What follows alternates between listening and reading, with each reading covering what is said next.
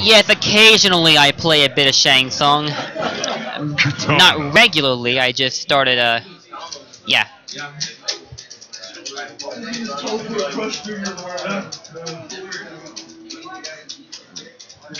We got 509 viewers watching this. Awesome to see. Katana versus Smoke. Let's see just how much Katana struggles in a matchup as voracious as this.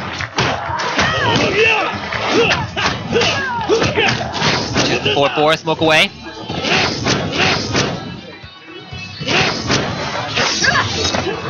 Yeah, I agree with what someone said back there. Very footsie-based matchup. Punches down 1 with a down 3. Anti-air back 2. Before he can convert into a combo, Katana breaks. Smoke sitting on a very impressive life lead. Katana's got some work to do if he's gonna catch up. Whoa! Close but didn't quickly with an ass dash and gets in some damage.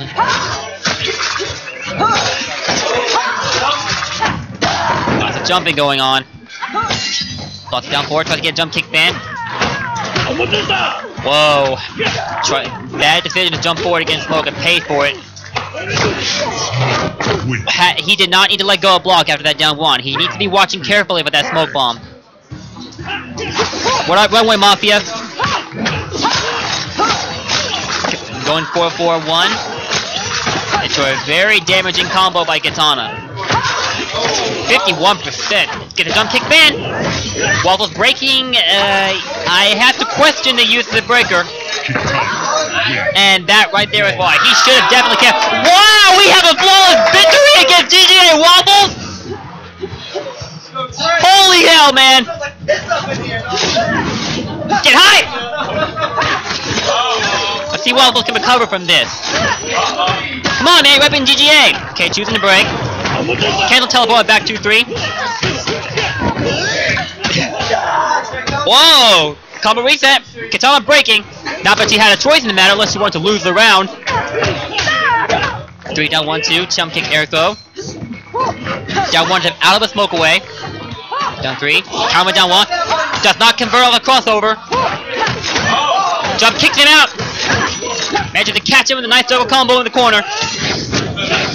No conversion off that standing 3. Uh-oh. Oh!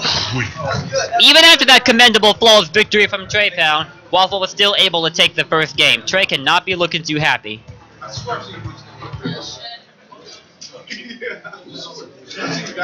He apparently made Wafflez really step his game up. Round 1, fight! Got you 3. First hit both going Wafflez. He shakes that ground fan. Breaking out a jump kick fan. Drops the end of that combo. Still a good 27% damage like Katana. Back to Wiz. He pays for it in an ass dash in the face. Smoke losing the air-to-air collision.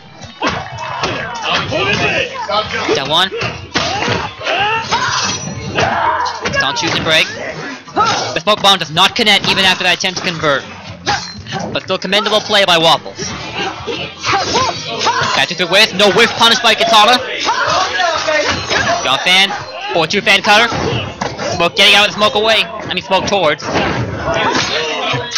Bad decision teleport. Then again, he probably might have thrown it out on purpose to get some chip damage off a block. Not thinking he would catch up. Good conversion. Does not land the reset, but still a nice unscaled 10% damage to follow up that combo. Katana getting in with that down 1.